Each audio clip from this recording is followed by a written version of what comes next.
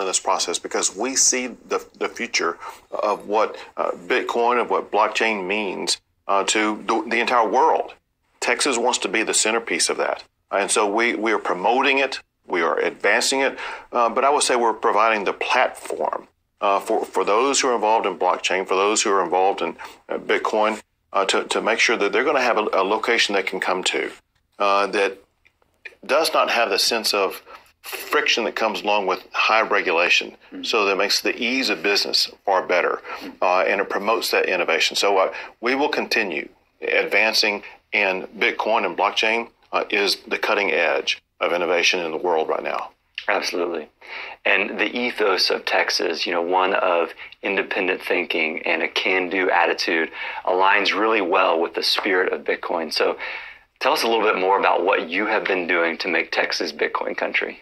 Well, in addition to making it open and inviting for people here, we actually, this past session, we passed some laws to make it far better. We created a working group to make sure that we're going to be focused on the type of legislation that will make it more inviting.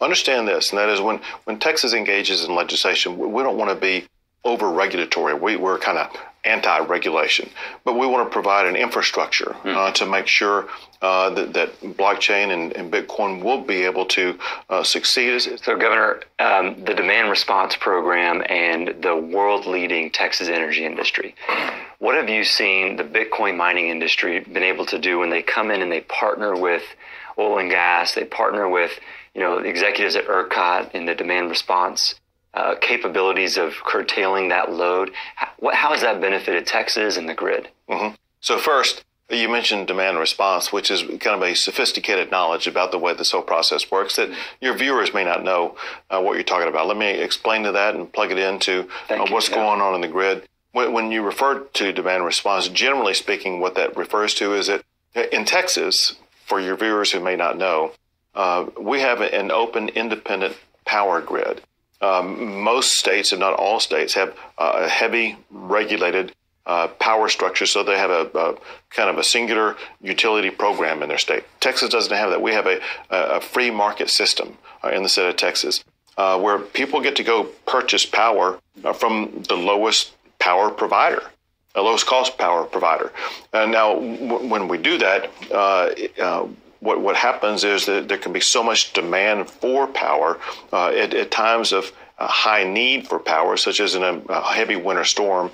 There needs to be a demand response so that people who don't really need power for a few hours or a day or so, they can ratchet back on their power demand. So that's the demand response, so that Bitcoin, those who make Bitcoin or Ethereum, whatever the case may be, listen, a few hours of lost power is not going to destroy their business, whereas it could with a hospital or something like that. So here's the way that it works, and that is, with all of the Bitcoin miners in the state of Texas, it is good for our power grid system in this sense, and that is it creates more demand on an ongoing basis, and that provides the investment incentive for power generators to come invest more to create more power in the state of Texas, while working at the same time where the Bitcoin miners are able to ratchet back if there is a need for surplus power to keep essential services online. And so it works hand in hand.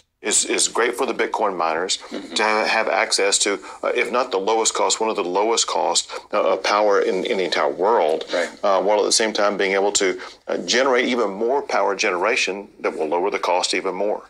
Absolutely. And when we have that increased generation, that increased base load, and the peaks are getting shaved off the demand, off of the duck curve, that can only be beneficial for Texas power prices. Consumers will, because of that increased supply, have lower power prices. All right, guys,